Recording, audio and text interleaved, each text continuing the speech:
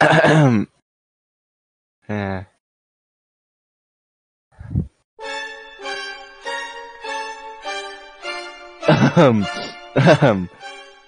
The origins of milk. Why were cows milked in the first place? Say that 5 times fast. I remember visiting the Turkey Hill experience with my roommate in Pennsylvania. My roommate crouched under a fake cow, fiddling with its udders like an imbecile. When she says she likes country boys, he said. To my chagrin, this episode stuck in my head for quite some time. Ever since, I've wondered about the first cow milker. This is a question that has been floating around the internet for a while. So why did the first man to milk a cow milk it in the first place? Some would say desperation or starvation. Others might say preservation. In this case, common sense explanation is not enough. By just assuming we'll never have a deeper understanding of the history of part of our culture, that is, the history of milk and how it contributed to the development of the human body, the food industry, and even smallpox, I myself never considered the importance of milk beside the fact that I needed it for my tea and oatmeal in the morning. We take it for granted. Some people might not realize that milking cow brought the domestication of cattle, the better development of butter and cheese, and actually shaped the food industry. We know and need today, yet we don't really know how cow milking initially came to become a part of the modern culture. One could argue that this says a lot about our society. Appreciating the results of understanding the origin, regardless, in pursuit of such knowledge, but begs the question, why did the first cow milker decide to milk a cow? And how did the milk persist to become the global commodity it is today? Well, I'm here to tell you why. Across millions of forums spanning the web, a surprising amount of people discuss the origins of cow's milk. The people in discussion are questioning the varying ages, and they don't have to have a vested interest in farming. Despite their curiosity, it came to my attention that they seem to be asking the wrong questions. There are massive gaps in the commentary. To understand why, how, and when cows were domesticated, we must first understand where they came from. The wild ancestors of modern cows were called aurochs. They once ranged throughout Asia, Europe, and North Africa. According to Procon's historical timeline of cow's milk, aurochs were first domesticated 8,000 to 10,000 years ago. It evolved into 2 types of domestic cattle, Bos indicus and Bos taurus. Bos indicus is a breed of cattle that are more suited to tropical climates, while Bos taurus are more adapted to temperate environments. As a result, scientists have differing opinions on the spread of said domesticated cattle. Some believe aurochs spread throughout Eurasia, and others believe that aurochs were domestically separated in the Pakistan/India area. It makes sense then that aurochs adapted to temperature and tropical climates. If they were domesticated in separate countries, be that as it may, according to degraded fats found on European pot shards ascribed to the Neolithic era, according to AS Pro chronology, the Neolithic era dates from 10,000 or 10,200 BC, 10,200 BC to 4,500 to 2,000 BC. English and Northern European farmers may have been the first or among the first to begin drinking cow's milk. It's possible that the first aurochs were milked in 8,000 to 10,000 years ago in 2 different parts of the world. Since domestication is attributed to cow milking, but it's likely that European farmers were the first. As such, humans have been drinking cow's milk for about 6,000 to 8,000 years.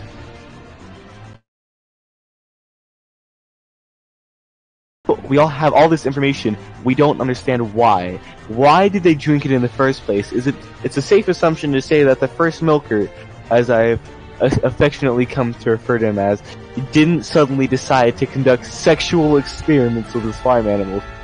Likewise, he probably didn't wake up and say, hey, I'm going to further Western civilization with a revolutionary discovery. Today, rather, it's likely the man in the question, or men, it could have been any number of people, were starving. They witnessed the cow...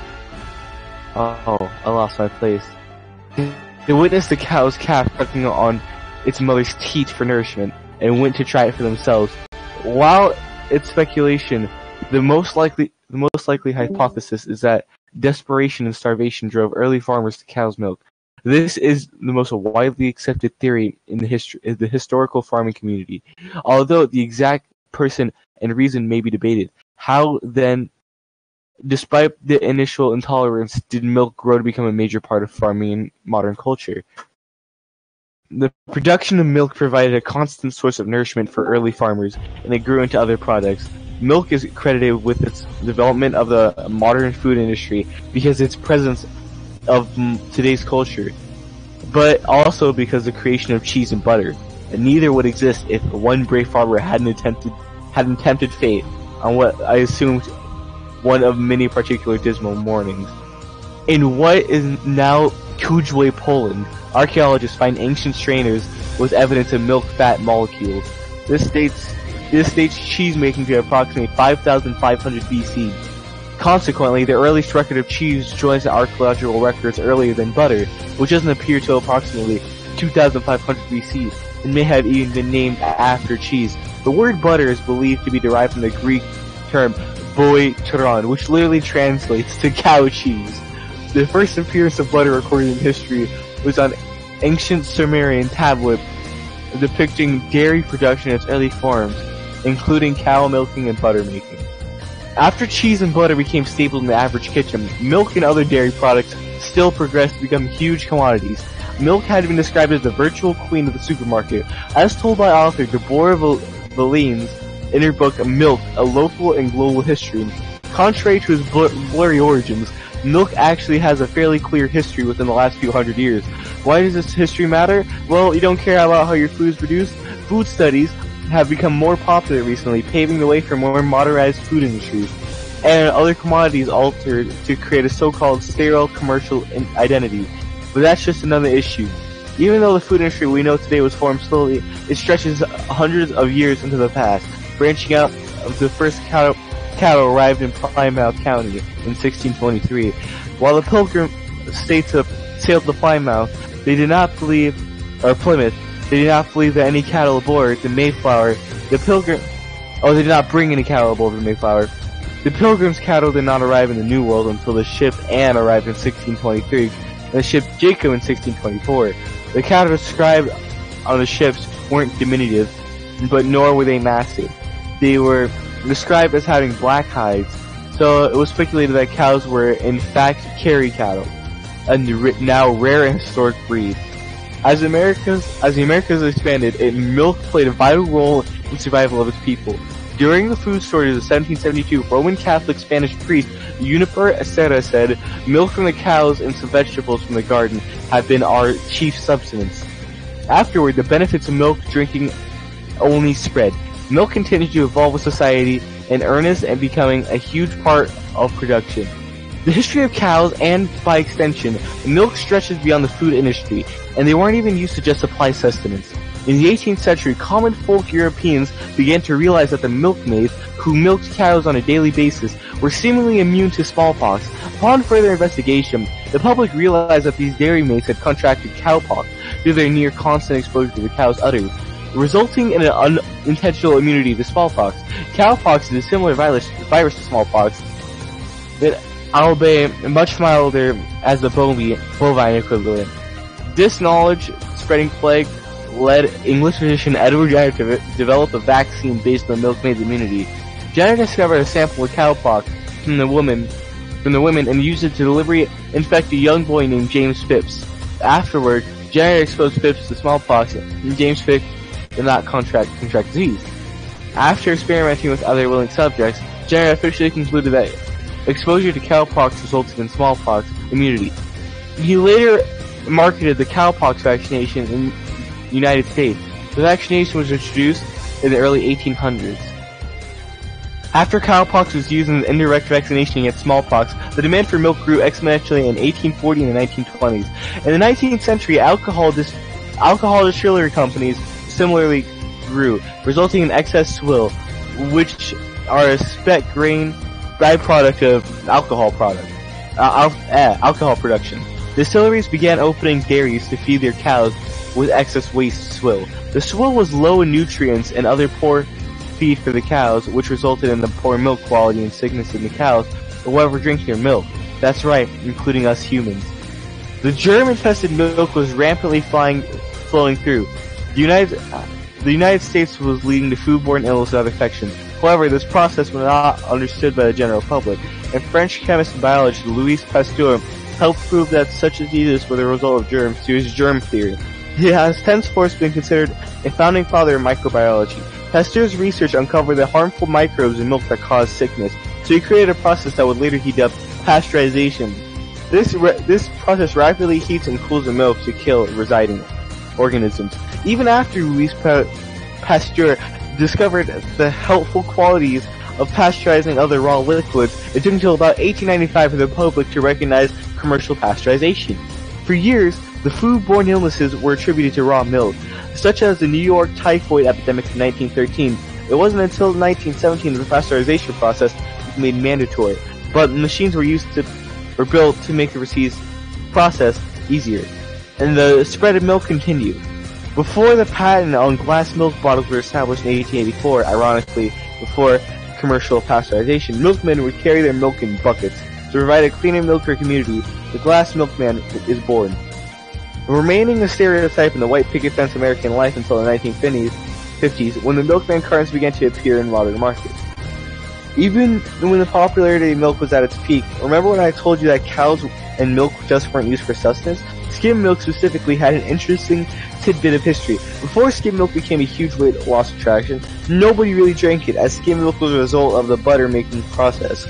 It was often discarded. In the 1920s, it was found so useless that companies often dumped it into rivers along with their excess that they had with buttermilk. Specifically, Wisconsin dairy plants were guilty of dumping approximately 40,000 pounds of raw dairy product into straight waterways because of this influx in milk production. Is that a thing? The rivers would occasionally flood onto the countryside. Plus, bluntly speaking, the surrounding area smelled absolutely awful. To avoid further pollution and the problems that came with it, the companies were forced to either dispose of their excess milks in some other way or create a use for skim milk. Skim milk didn't seem to have much value until the 1930s. There's a byproduct of skim milk called casein, circa 1930. While experimenting with skim milk, Italian-American scientists found out they could extract the then unknown casein from it, transform it into a fiber, and use it as a material for countless projects. The experimentation was in part to further the production of wool and cotton, a wartime supply. Later, skim milk was also used in World War II as a packaged dry product for the Allies. But the casein plastics proved to be much more beneficial to the war effort. The official process of creating casein polymer was as follows. When milk is heated and combined with acid such as vinegar, the casein molecules unfold and reorganize into a long chain. Each casein molecule is a monomer, and the chain of casein monomers is a polymer. The polymer can be scooped up and molded, which is why plastic is made from milk is called casein plastic. Through this, casein became a plastic applicable to almost anywhere. Some people also believe that casein might be the next big fashion statement, but it was also so-called creamy clothing. It began to go out of style almost as quickly as it was discovered. In recent years, a more modern German fashion designer named Anke Damaske has furthered milk fashion, inventing a new fiber called Q-Milch. If you're not into cotton clothing, maybe this is the material for you. Got fiber? Creamy milk clothing aside, it proves the point that the production of milk from the pasture to the supermarket was a slow and steady climb. It began as a drink and was manipulated to become a cheese and butter, and moved on to a global commodity. It stretched from early farmer subsistence to desperate times. A recognizable, marketable product on your front doorstep every morning, the gallons or liters we use today. Because of its influence on culture and its presence as a never-fading commodity, other similar products followed milk. Goat milk, for one, was interesting. If less accessible alternative to traditional cow's milk, goats were domesticated around the same time, circa 8,000 to 10,000 years ago, if not a little after ancient arcs. Their milk was available, albeit less popular. In recent years, a massive influx of vegan alternatives to milk have appeared. such as coconut milk, which is not exactly recent, and milks from extracts of almonds, soy, hemp seed, oats, rice, and quinoa. Even modern coffee creamers and other manufacturers' creams are the result of our new cow-made beverage. Milk itself seems to be a wholly unimpressive thing. How can you define milk with all its layers in its history? Milk, a white liquid of questionable origin, sucked from a bovine creature, ascribed to the spread of many illnesses until it's unnaturally heated and recooled to keep its drinkers healthy. The strange thing, milk. Despite its faults, milk grew from the results of a desperate farmer's hungry act to a starting point for cheeses of all kinds, to the luxury of butter, to its permanent establishment. As reigning queen of the modern supermarket, milk has come a long way. Have we even had a right to question its origins? I think not. Realistically, knowing the origin of cow's milk does not dramatically alter our lives. But remembering and understanding how we evolved to our current state matters. The knowledge alone is worth the pursuit, and it brings us to a better understanding of parts of our origin. We have developed countless things, for lack of a better term, to encompass all humankind's accomplishments since the beginning of time. Understanding the origins of the parts of our diets of food is one step closer to understanding the development of our very own species. This is an issue that has affected the entire world's development, not one country, not one race.